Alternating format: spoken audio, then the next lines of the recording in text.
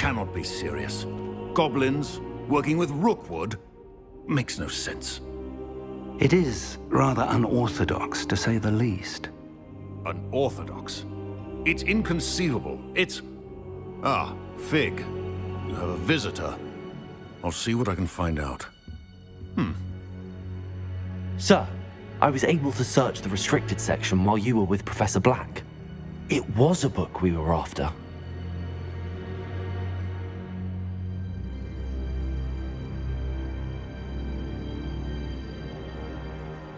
What? That's...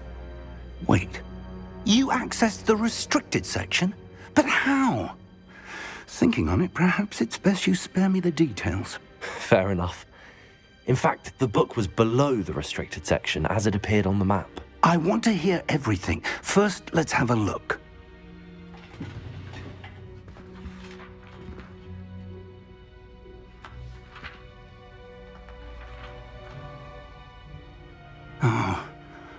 Oh dear. Some of these pages seem to be missing. It appears someone has got to the book before us. Still, I will need time to study what remains. Perhaps we can still salvage something useful, though it may take some time. I wonder why it was here, below Hogwarts. I think I know, sir.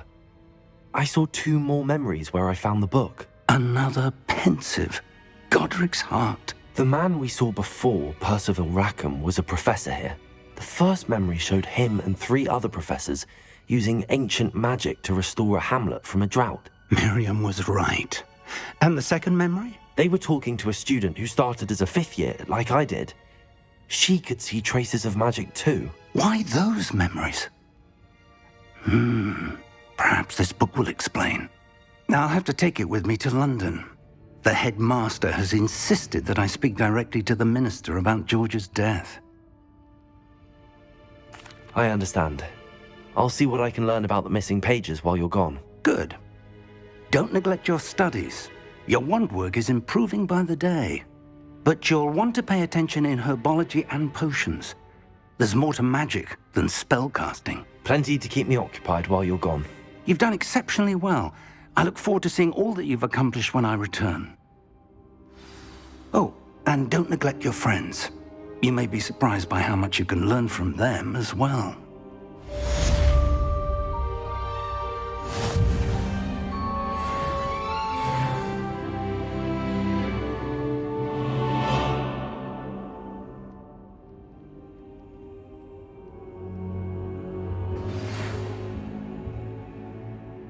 It's time to prove your dueling mettle and see if we've a new school champion. Meet me at the usual place for the final round of crossed wands. Also, the training dummy is still available. Meet me in Lower Hogsfield as soon as possible. I would like to talk to you about Rookwood and Harlow, and it might be best to do so outside of the castle.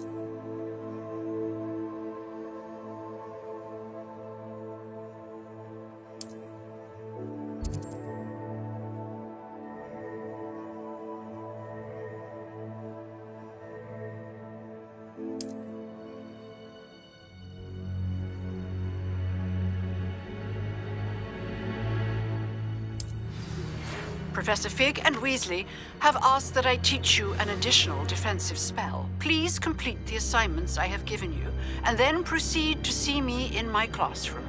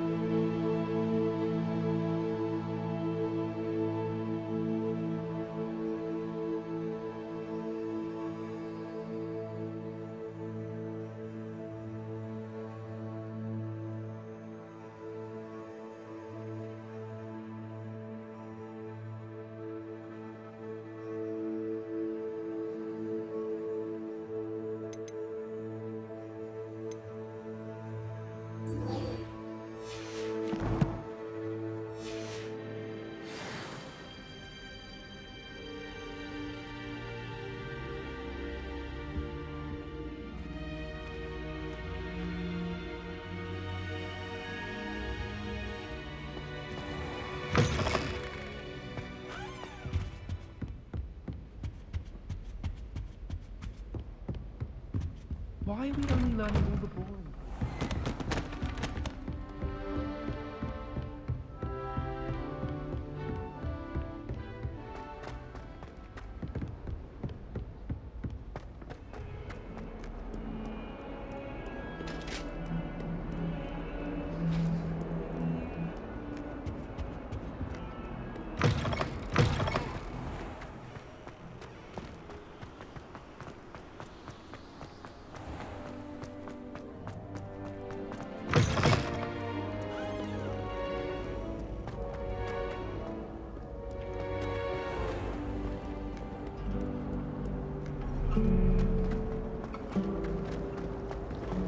My mother is so excited for me to return from the holiday. What am I missing?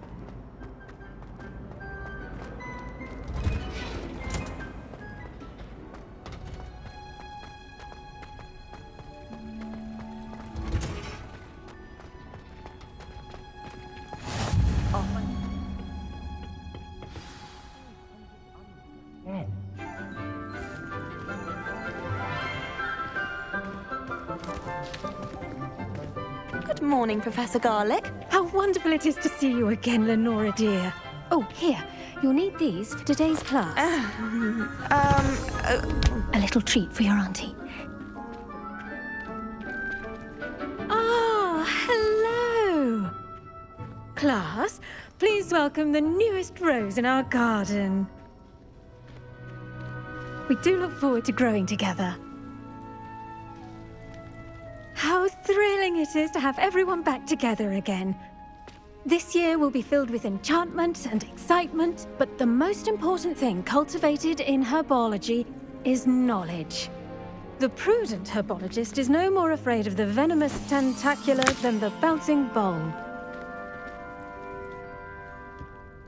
Now then, today we will be acquainting ourselves with the mellifluous tuber known as the mandrake root. Accio.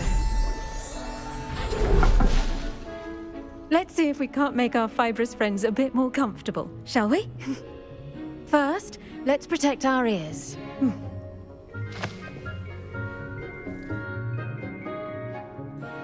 Now, everyone, grip their mandrake by the tendrils and give it a firm tug.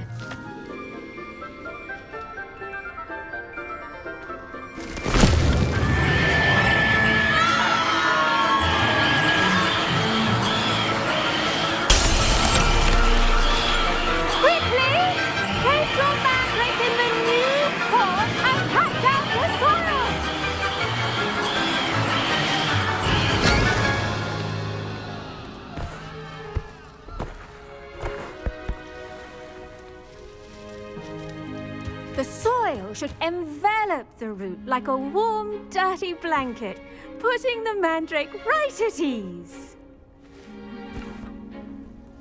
Reparo!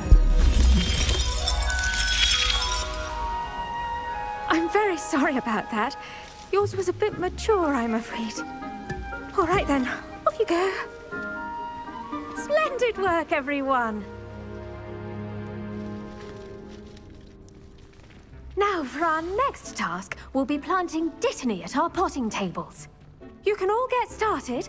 I need to have a brief word. I wonder if hippogriffs like knotgrass. Yes, Professor. Firstly, well done with your mandrake. They can be rather difficult to get a grasp of.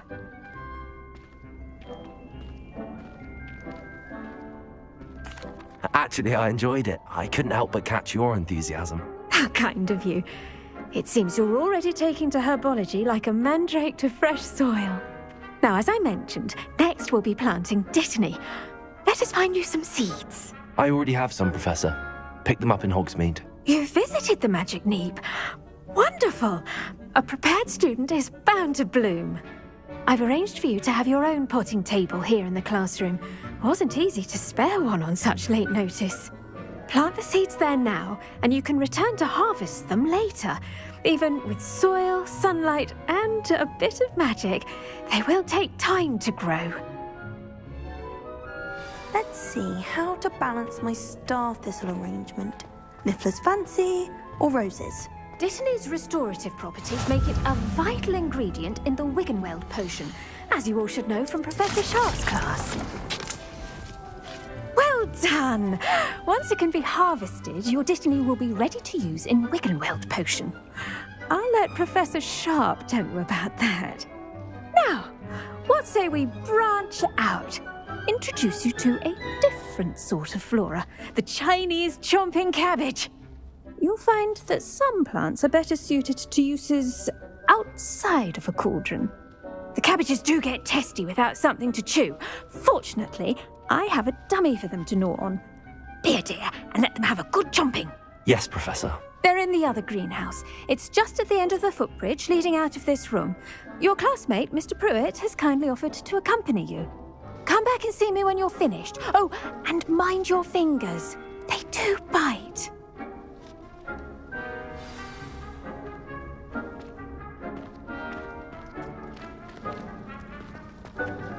Hello. Saw you on your way to Hogsmeade the other day. Nice to meet you. I'm Leander. I'll be showing you the Chinese Chomping Cabbages. Up these stairs will take us there, but your lead.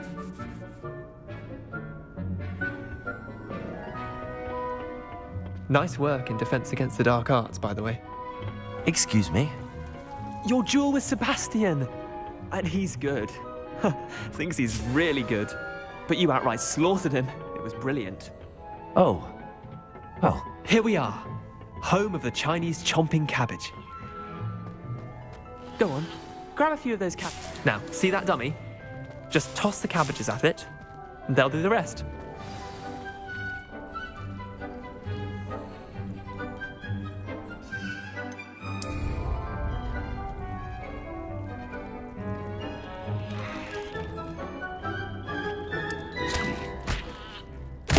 Look at that!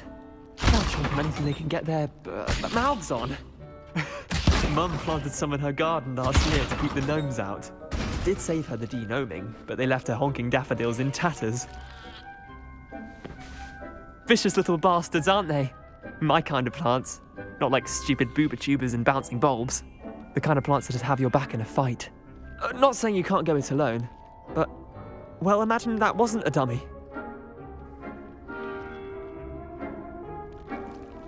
I suppose they could prove useful outside of the greenhouse.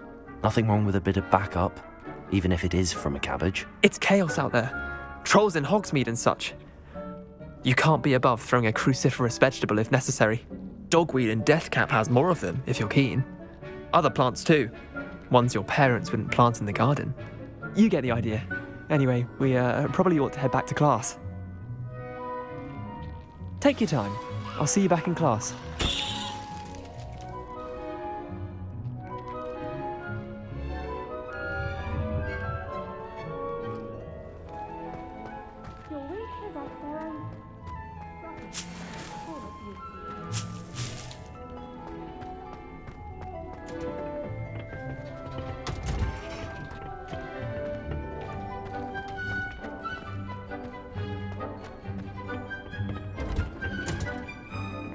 Helpful reminder as to why we should always wear our dragon hide gloves.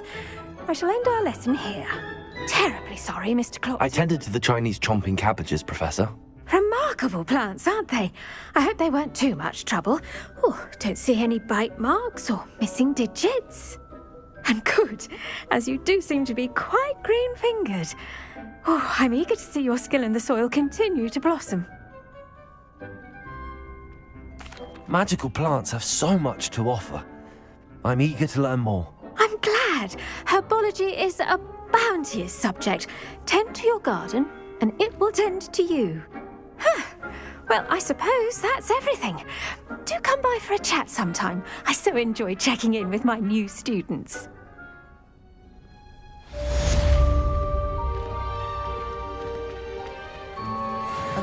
mandrakes are really relishing their new pot. Cost me my damned hearing.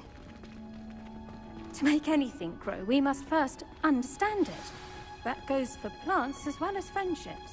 Kindness and concern are as necessary in the greenhouse as in the Great Hall.